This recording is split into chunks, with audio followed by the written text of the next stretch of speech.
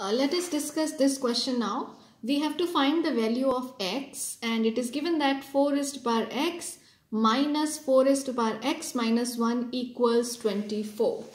So this implies 4 raised to the power x minus, now how we can write 4 raised to the power x minus 1? We can write this as 4 raised to the power x upon 4 raised to the power 1. So this is equal to 24. Now you can see that we can take 4 raised to the power x common in the left hand side. So here we are left with 1 minus 1 by 4. This is equal to 24. Now simplify this. 4 raised to the power x. Now 1 minus 1 by 4 is 4 minus 1 divided by 4. So this is equal to 24. This implies that is 3 by 4 equals 24. Now this implies 4 raised to the power x is equal to 24 into 4 by 3. Now you simplify this.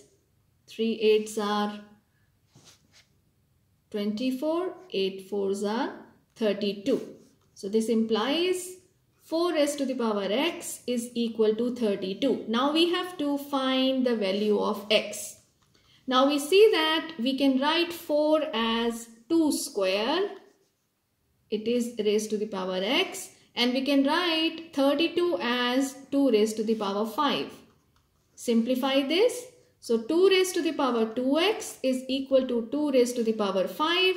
We know that when bases are same, we equate powers.